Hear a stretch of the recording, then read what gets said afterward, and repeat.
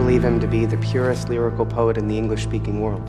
Your man has a reputation for roaring behavior that brought wives, mothers, and the London police running. How do you propose to handle it? I'll improvise.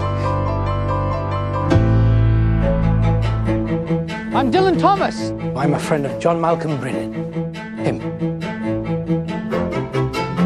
I can do this, Jack. I can get him ready for America. I must warn you, I might break your heart. How much trouble can one poet be?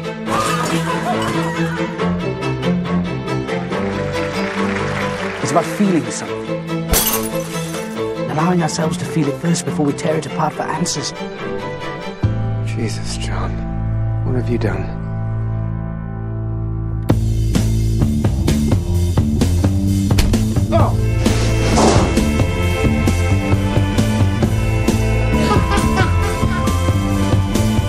Why'd you have to ruin it? Sorry.